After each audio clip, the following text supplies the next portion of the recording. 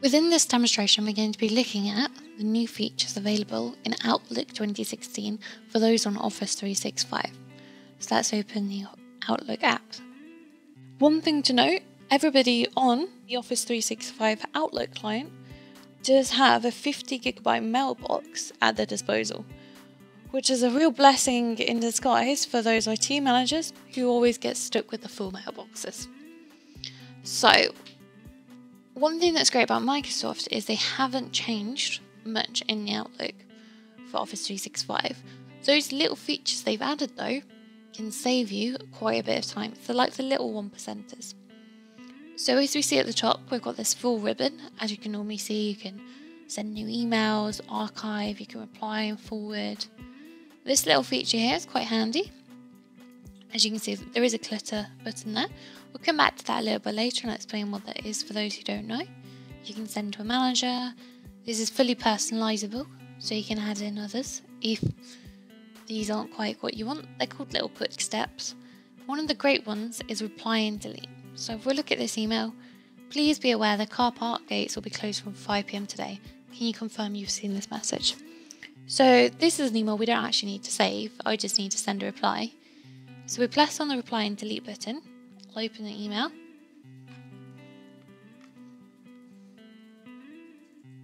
Thanks, Anne. Rob. We send it, and as you can see, that first email has gone, as it's automatically been deleted once I've replied. The next thing we'll look at is something called quick links. So I guess a lot of you, like myself, are often on the phone and we need to look at our calendar, maybe to arrange a meeting, to check our availability. So once you hover over your calendar, you can see at the bottom all the little meetings coming up. So I've just been asked if I'm available on the 9th for a meeting, so I can click on the 9th, and as you can see, I'm completely free on the 9th, but on the 10th, I do have a few meetings. Absolutely no problem. So I can tell them on the phone without having to go into the date. A new feature that does actually save quite a bit of time in Office 365 is something called action items. So as you can see on this email, I've got this little drop down menu here. And what action item does is it scans the text within an email to see if any actions need to be taken. So in this one, we think we found an event. Can you meet me at Starbucks at 10 AM on Wednesday the 10th of August, please? And you can also see underneath, this event conflicts with another one in your schedule already. So it hasn't only checked my email to see what's available in it and what I need to do on it. It's also looked through my calendar to see if I'm available for it. We can enter location. So this one's at Starbucks. I've got one just down the road, so I know where I'm going. And I can schedule an event.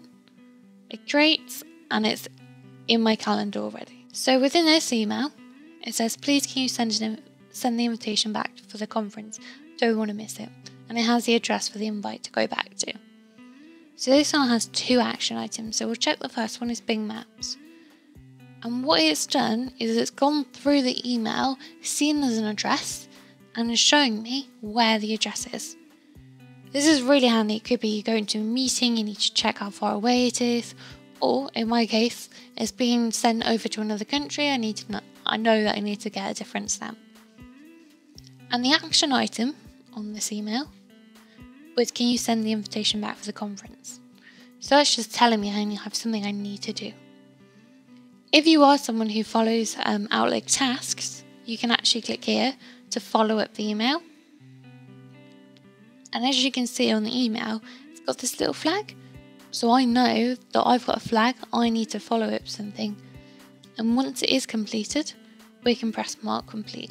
To get to the tasks, it's on this bottom bar here. And as you can see, invite return, start date. I didn't need a reminder because I did it straight away. Due date, it was on the same day, and it's in my inbox. So I can see it's crossed out. It means I know I've already done it, but I could fill this as much and as little as I want. I find this particularly handy if you've just gone on holiday and you come back to 600 emails. Then you've got all your tasks there, you know exactly what you need to do, and you don't actually miss out on anything. Going back to our inbox, down the side you can see all of the normal folders. So you got your inbox, draft, sent, deleted, but one of these new features called Clutter. So we click on Clutter. What Clutter is, it'll keep track of the emails you read and which you actually ignore and you delete. It'll move the emails into a Clutter folder, so it's kind of like a more intelligent junk folder, and you can actually aid Clutter by sending those emails you don't read into the Clutter folder, and it will learn your behaviours quicker. So all of these emails I haven't read, I send them to Clutter. I don't need them, I'm not going to read them because I know what I have access to. It's there, and it can save you quite a bit of time when you have to filter through so many emails a day. The next thing I'm going to show you is the Outlook calendar. So, calendars are all our life. It tells us where we've got to go and when we need to be there. So if we take this calendar for example, I'll just look at mine. I can see all my different times I've got meetings, the rooms that it's in. I can open the meeting and see what happened and who it's been sent to. We can also see that no responses have been received yet for the meeting, so we know what hasn't happened yet. One of the good things within the calendar though is you can actually share your calendar with others in and outside your organisation. The first one we'll do is share the calendar with someone else. So I'm going to share my calendar with Anne. Here I can see that I can actually request to view their calendar at the same time as sharing mine. I can allow the recipient to view mine, and I can send it in 3 different ways. I can send it so they can only see my availability, send it so there's limited details, and send it so there's full details. That's the calendar how you see it on mine now. This is quite handy if you're trying to arrange a meeting with someone and you are both really busy. So you can quickly look at each other's calendar and see where the best time is for you to meet up. And as you can see, an extra little pop-up comes up, share this calendar with Anne. We can also see other people's calendar. So in here we can open a calendar, and we can do this from address book, from room list, or from the internet. So at the moment we just want to see it from the address book. So I want to see Anne's calendar. So I can see Anne here. I press OK, and what it will do is open the calendar next to mine, so I can compare our time that we have free and see where I could fit in a meeting. But where am I going to have the meeting? I need to know what conference rooms are free within my building. So we will go back to open calendars. From room list, let's try conference room hood. And as we can see, there's plenty of availability. Whenever we want a meeting, we're going to be fine. The final thing to show you within the calendar functionality is arranging a meeting in Skype. So Skype is a full session on its own, and you'll see that in a few sessions time. But just for now, new Skype meeting, I send it to Anne. Subject, management update. I can pick a time for it.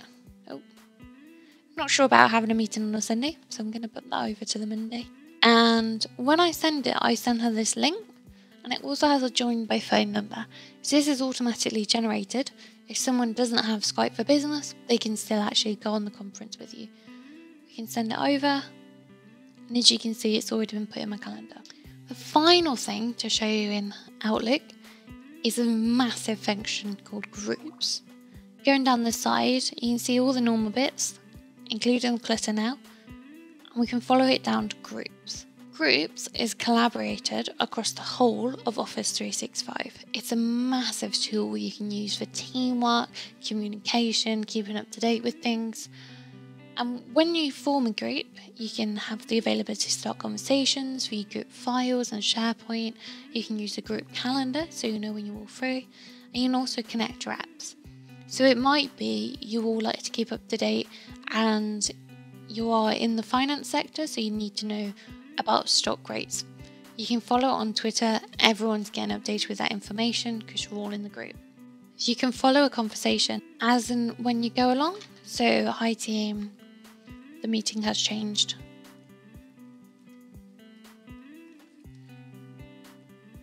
to the Robinhood suite, and I can send this across. So everyone will see that conversation and they can even like it. You can also add members to a group. I want to add Alex Darrow to it. I can add him, press OK, and my group will update with Alex in there. Now, if I'm adding someone to a group, it's likely that I want them to see what's been happening in the group beforehand, and adding someone into a group will include all of the information that's previously been written, previous files that have been shared, so they can get up to date. Really handy if you've got a new team member, you want them to feel involved and included.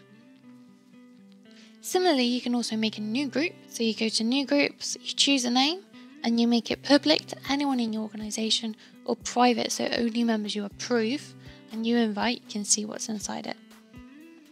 And this will be formed within your inbox. So this concludes the session on Outlook for Office 365 and all the little new features you get. My email is going to be at the bottom. If you do have any questions or you want some more information or to decide how it works best for you in your organisation, feel free to contact me and I'll be able to help you and guide you along your way. Thank you very much for listening.